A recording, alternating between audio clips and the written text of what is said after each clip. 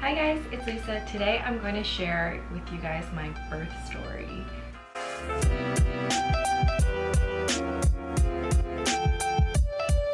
I gave birth in December of 2019 and I was 40 weeks and 2 days.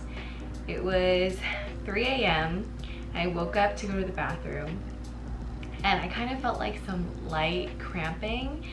And I woke my husband up and I said, I feel some cramping, like I think I might be in labor.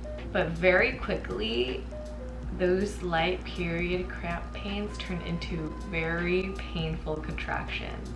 And it's crazy because I feel like a lot of women have like those light period cramps maybe for a few hours before it turns into real contractions. But for me, it was like so quick. And I don't know if it was because I was sleeping before, so maybe I didn't feel it.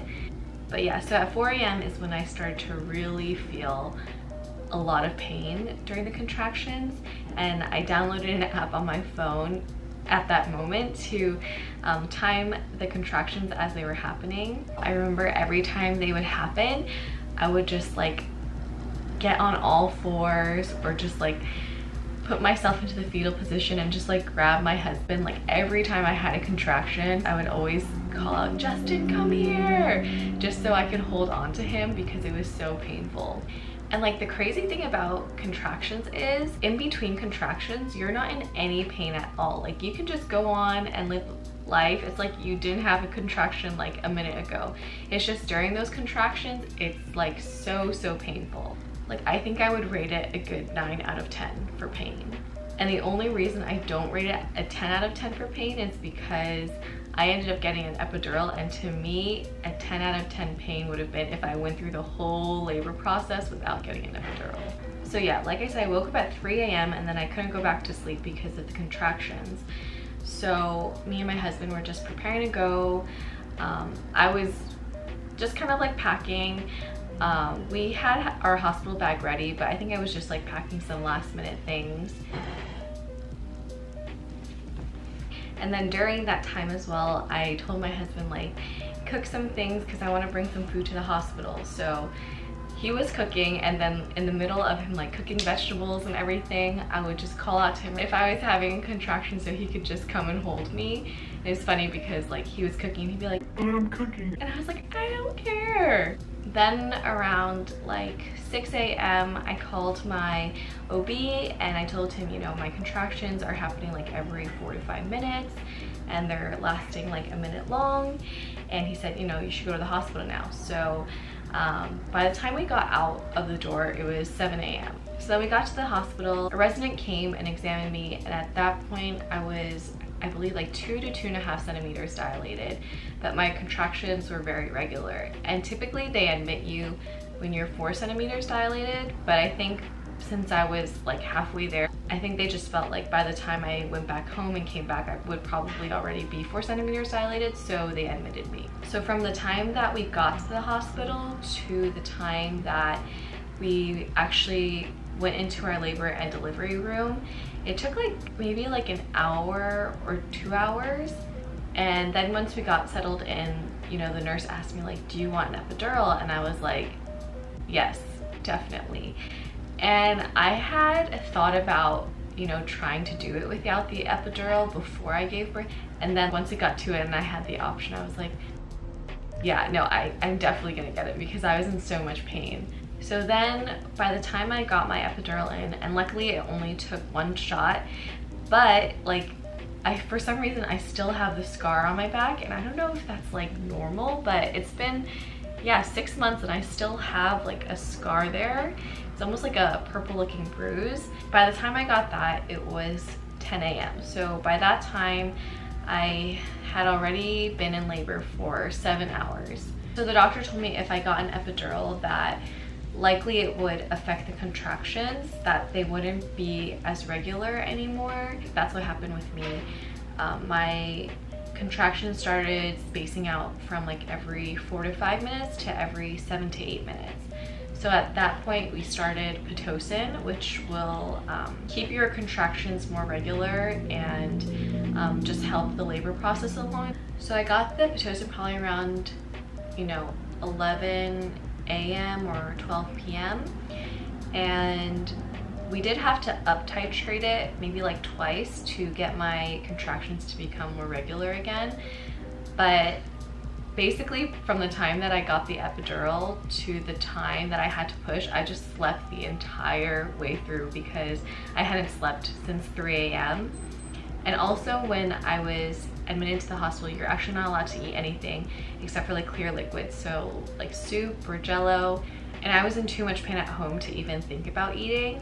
But surprisingly, I was like okay.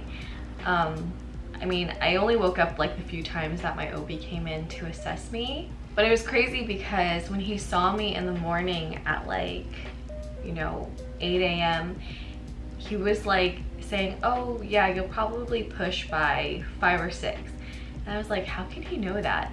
But then, I mean, I slept all the way until he came back around 4 p.m. and he said, yeah, you're 9 centimeters, so we're gonna start pushing soon. So I just like relaxed until then. At 5 p.m. I was 10 centimeters dilated, so it was time to push. I started pushing around 5 or 5:30, I wasn't exactly sure. But my biggest fear in giving birth was tearing. I really wanted to avoid tearing. So I thought to myself, oh, I won't push that hard because if I push him out slowly, I'm less likely to tear.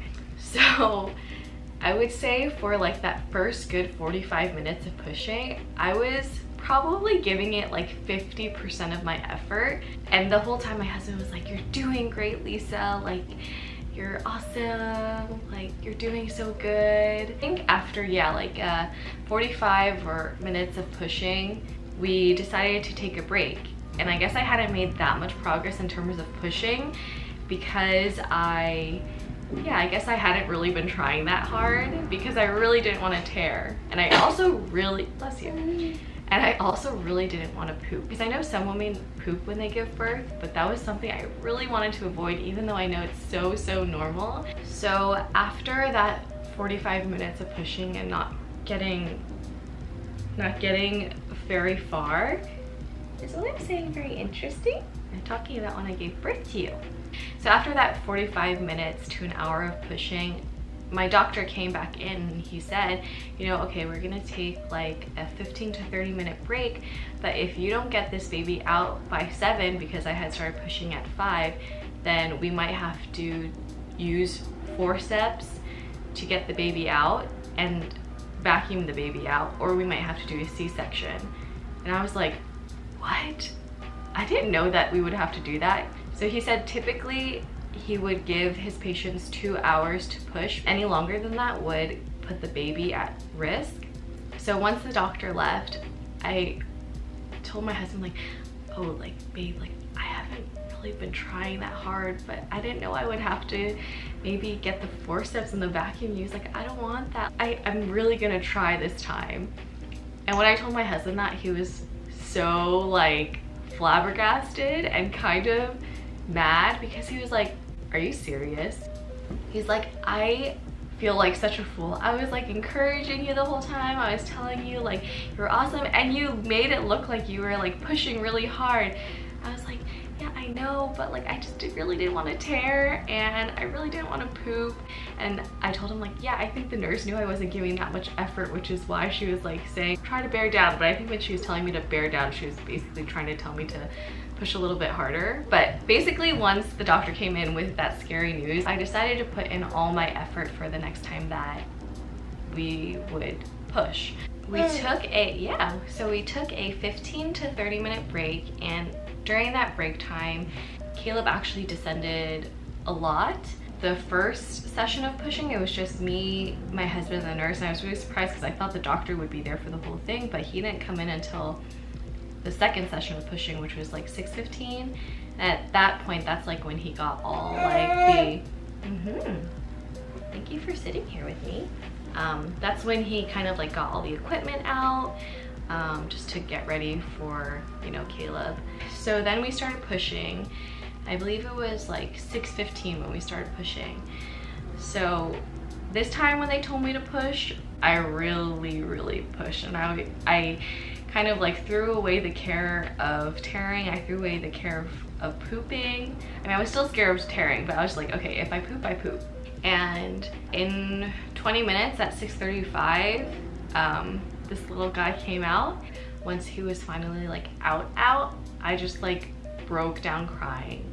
And I think part of it was obviously because I was happy that I could meet him, but actually I think probably like 60 to 70% of the reason why I broke down was because I was like, oh my gosh, this is finally over. Because that last, you know, 20 minutes was super intense in terms of the pushing, the pain, the pressure. That last 20 minutes of pushing was just me bearing down really hard, and yeah, it was crazy. It was really painful still, even with the epidural, so I can't even imagine what it would have been like without it. My doctor ended up actually giving me an episiotomy, so I had a 2nd-degree tear anyway, so yeah, I guess my thought of pushing slowly didn't exactly work out. Yeah, it's funny because my doctor always said like, oh, like women who are pretty athletic or women who work out regularly have a really easy time giving birth, so you'll probably only have to push for like 30 minutes. That's what he said in the beginning, because I had been lifting weights my entire pregnancy. And I guess if I had really just tried from the beginning, I would have probably, yeah, only had to push for 30 minutes or so, because by the time I really started to push, it only took me 20 minutes to get him out. In total, I was in labor for 16 to 17 hours. And as births go, I would say I had it like not bad. Like I had a pretty smooth birthing experience. Nothing really unexpected happened. Obviously, like it was painful. Obviously, it was hard. Those things I feel like are unavoidable, but all those things considered, I would say I had like a good experience. I really want to encourage any pregnant women out there to work out throughout your pregnancy. I think it will definitely help in the birthing process. You can do a lot when you're pregnant. Basically, I was doing all the exercises that I had been doing beforehand, just not using as heavy weights. But yeah, so that is our story, and if you guys have any similar experiences, feel free to share them down below. I hope that you guys enjoyed this video, and if you did like this video, please hit the like button, and if you want to see more videos from us, please hit the subscribe button, and yeah, we'll see you guys next time. Bye!